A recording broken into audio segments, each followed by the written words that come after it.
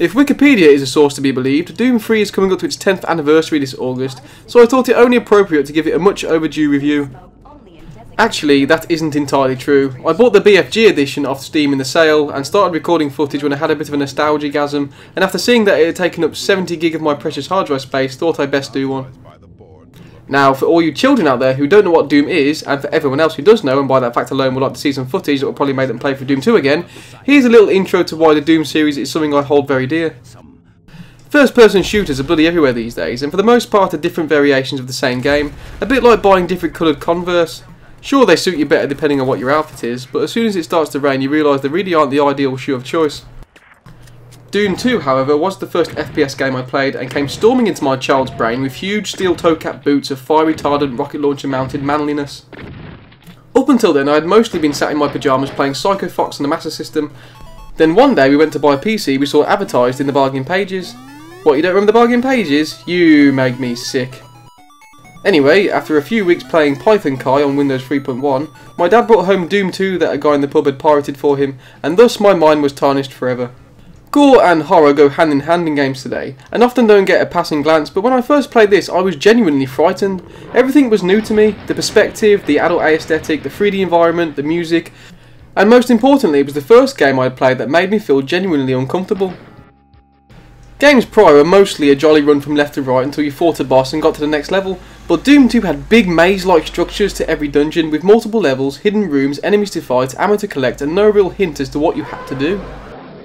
The enemies in the game were genuinely unsettling for the time. As soon as they saw you, all they wanted to do was see you dead, and they would grunt and scream until they either succeeded or you turned them into pulp.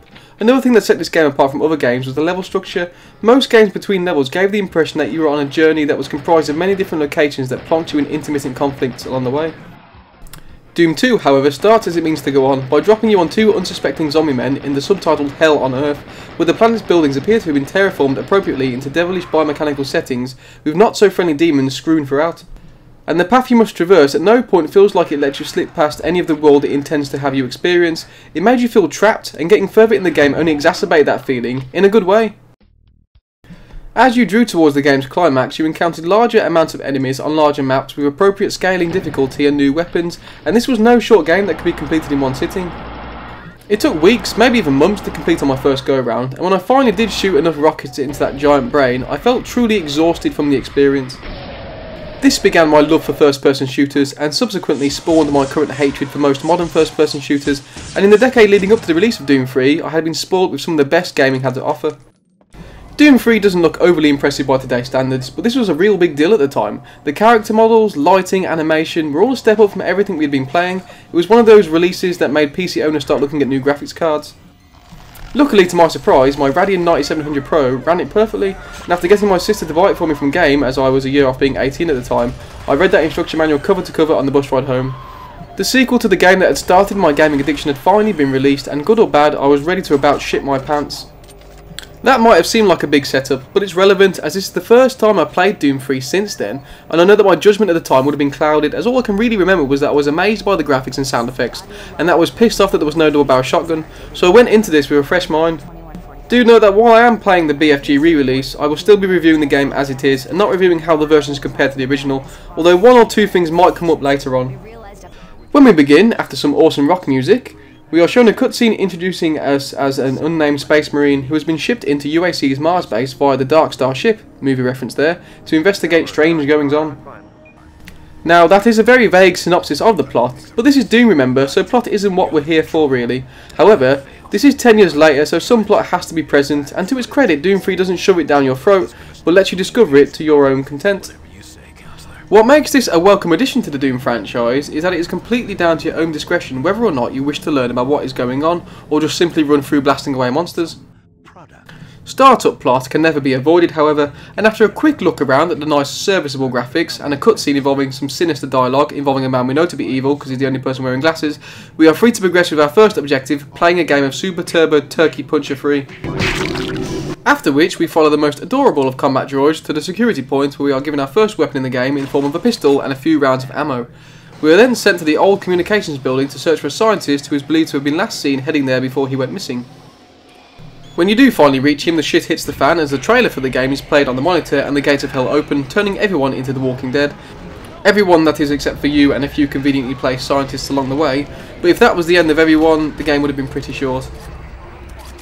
This is where we are first introduced to the meat and potatoes of the FPS game, the shooting mechanics, and right off the bat we know that this isn't Doom 2, not by a long shot, but if you go into this game comparing it to its predecessors, you're going to have a disappointing experience. However, if you judge it on how well it works within its genre, it's fantastically well crafted to its intention. Doom 3 is a slow-paced, weapon-focused shooter, and by that I mean each weapon has been designed to operate in its own personality, with appropriately felt weight, speed, feedback and effectiveness. They all feel physical, like they have moving parts which can't be manipulated to work any faster, and you have to plan your strategy to their pace rather than yours. The enemies in the game also adhere to the same level of discipline, although whether that be for the better or worse is down to your own personal preference. As you make your way through the first few stages, you will discover that this has its heart set on being a claustrophobic corridor shooter, opposed to a huge map circle strafing rocket fest of the originals, and behaviourally the enemies have shifted along with their methods of encounter. Doom 3 plays heavy on the making you jump factor, something Dead Space has made a name for itself with, and while this works to a degree for the first few hours of the game, you do start to notice familiar patterns emerging in the level design. Most combat is done on a one-to-one basis early on, and it isn't hard to predict where the enemy is going to appear from. Chances are, if there is a closed door, there will be an imp hiding behind it, or if one spawns in front of you, you better check behind because there's a 90% chance there'll be one behind you as well. This does sometimes unfortunately turn Doom 3 into a game of guess the trigger point, and it doesn't help that so many of the hallways and doors are copy and pasted so that you know exactly what to expect with each setup. This can be forgiven though, as shooting things in the face never ceases to remain fun, and at the time when it was released, computers didn't really have the power to render hundreds of characters on screen at one time. The first half of the game is mostly a spookhouse ride of enemies emerging from dark corners whilst you collect PDAs, keycards and combinations to open doors and storage lockers in order to advance to the next area. As you advance, the encounter rate of enemies will increase somewhat, but not to the degree needed to necessitate the amount of weapons and ammo you have accrued. Now, this is the first instance I failed to intervene of this certain Bethesda released edition. I played this on hard mode, and I don't remember there being quite so much ammo, health and armour scattered around the game the first time I played it. Almost every single room has something for you to pick up, and I breezed through maybe the first 5 hours with constantly maxed out health and ammo. And whilst we're on the subject, something else I don't like that they have changed is the torch is now chest mounted, and they seem to have kept the bizarre magical way your shotgun reloads 2 shells at once, which if I remember correctly they fixed in a patch for the original release. Once the game gets some momentum going, however, we are introduced to all our old favourites and some resemblance of the game we once remembered so fondly. The beloved weapons from the original games are the first standout point. Each one of our old friends is back and they look great and sound even better.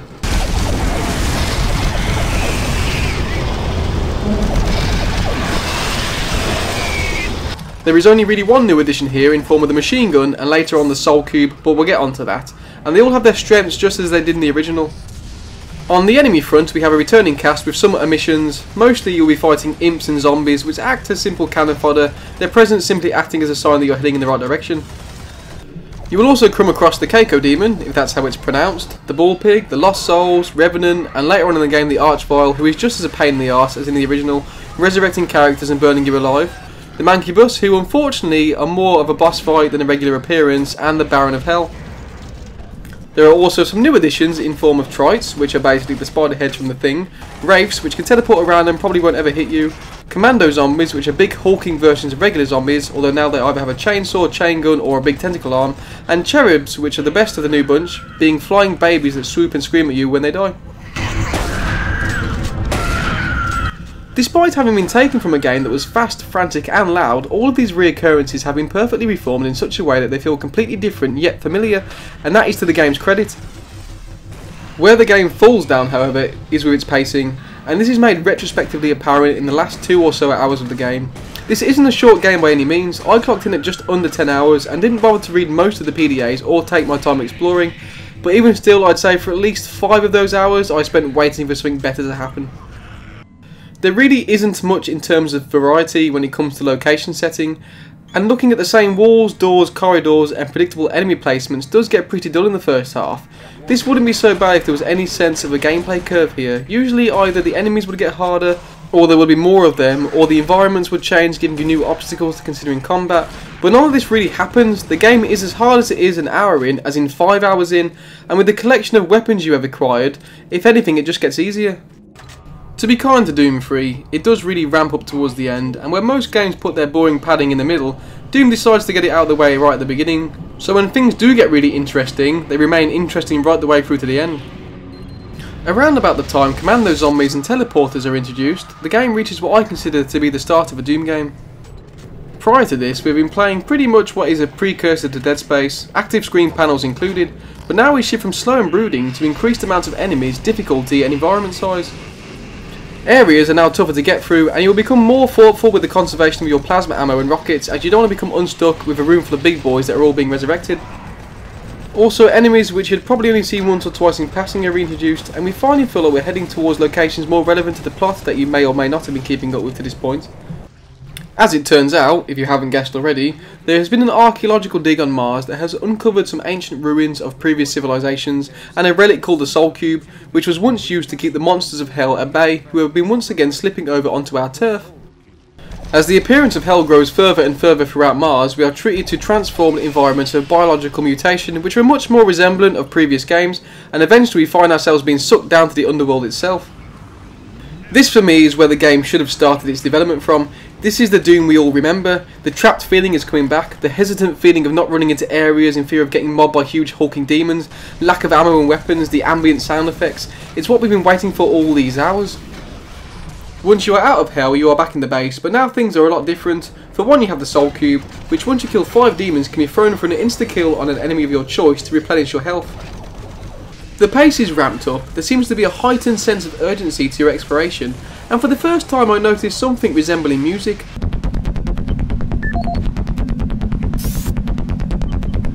Which is sometimes masked in such a way that it could be considered environmental sounds, but it's there to let you know that things are getting more serious now. It's unfortunate then that this is the start of the game's finale, which throws in a few more bosses, the hardest of which gets you the famous BFG if you didn't previously, and a satisfying yet way too easy last boss battle with the Cyber Demon.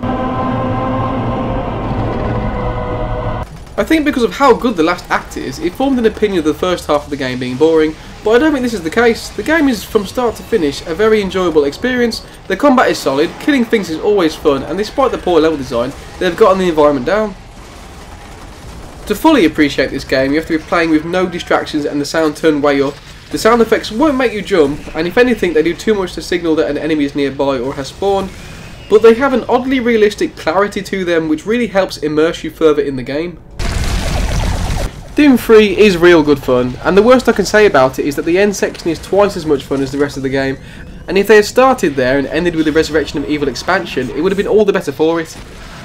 Personally, I prefer the original edition of Doom 3, as I believe it was a little bit harder, and come on, if you're going to release a game whose main problem the first time round was not including the double-barrel shotgun featured in the expansion pack, why would you leave it out the second time round and clearly leave a blank space in the inventory that never gets filled, just to tease me like a double-barreled bitch I am? A few last words about the Big Friendly Giant edition before I wrap this up for good. It does include the original copy of Doom 2, however you can't change the controls to your own key bindings, which if you're me and don't want to play it with an Xbox pad, is a dick move. Also, if you do load the game with a 360 pad in by accident, then every interaction then on will have the Y button prompt on the screen, which really annoyed me more than it should. I actually had a really good time playing Doom 3 again, and if you haven't played it, you really should check it out as it's not very expensive, especially if you are a fan of Dead Space and want something in my opinion better. It has its shortcomings and most of them are what we were disappointed with 10 years ago, but like back then it can be forgiven. And remember, this was the first game to be released using id's Tech 4 engine, which set the benchmark really high for any other titles that were being developed with it. So for a showcase of what the engine could do, it certainly wasn't a bad one. Thanks for watching, and as always leave a comment if you wish, and let's all keep our fingers crossed for Doom 4.